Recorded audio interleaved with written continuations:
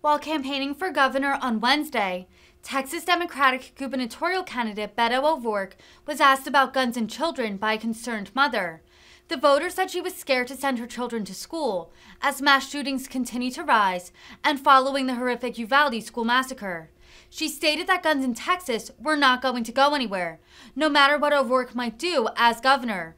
O'Rourke, a former congressman and failed 2020 presidential candidate, has had a storied history on gun control.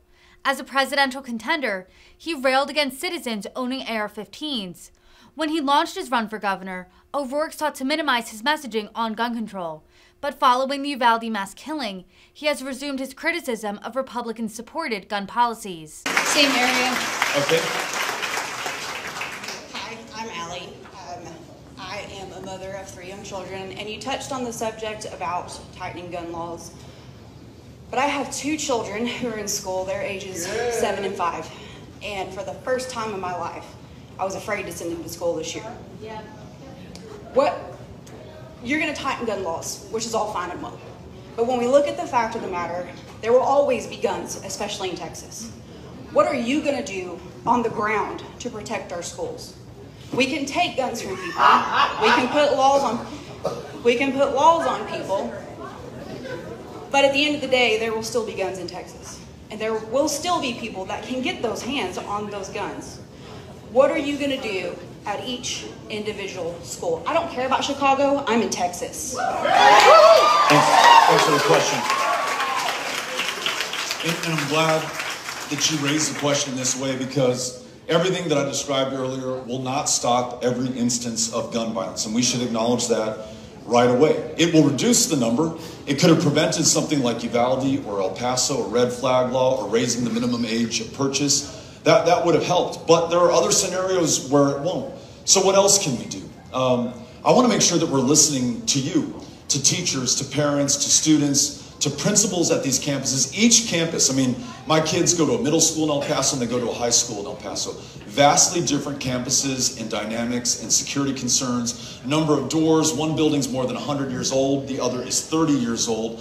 That principal and those administrators there understand where the weaknesses are. Let's make sure that we pay any price to make sure that they are secure. Whether it's an issue with the doors, which keeps coming up again and again after that investigation in Uvalde, or the fact that that teacher was unable to lock her door to begin with. She put in the work order request and apparently it hadn't been honored. That's what I read. Let's find out when we get all the details and facts from this. But they're going to know their campuses better than anyone else. So when we were in East Texas, folks would describe how they feel secure in their schools. They say, hey, Beto, will you support us? Absolutely. I'm here to be your partner, not to mandate a solution to you from afar, not to prevent you from doing your own thing. You know, there was a party once in Texas that believed in local control. We have a chance to assume that mantle right now and get behind you. There are other things we can do as well. The governor mentioned, and mentioned again recently, but he did this the day after Uvalde, that this is a mental health care problem. And can we do better in mental health care? Absolutely. We're 51st in the nation today. The problem is he took $211 million out of the state's mental health care budget the month before Uvalde. So we've literally got to put our money where our mouth is to fund these schools for their security, to fund mental health care, to do some smart things, bipartisan things, common sense things, on guns and who can buy them and who can have them and how they are used and whether or not an 18-year-old should be able to buy 2 AR-15s. These are things that we can do that are going to make us safer. I just want you to know on a personal level, I share your anxiety. My kids started their sophomore, freshman, and 6th grade years last Monday. We get started early in El Paso.